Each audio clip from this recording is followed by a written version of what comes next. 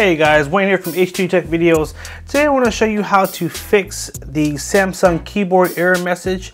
If you've gotten an error that says, unfortunately, your Samsung keyboard has stopped working and you're not able to type anything on your phone and it just keeps popping up over and over and over again, I'm going to show you how to fix that today. What you're going to do is swipe down from the top, upper right corner, go to your settings. We're going to go down to our apps. Let it load. Once it's finished loading, upper right corner, click here, and we're gonna go to show system apps, and you're gonna go all the way down to the Samsung keyboard. Keep going, right here, okay? Tap on the Samsung keyboard, and then you're gonna tap on storage.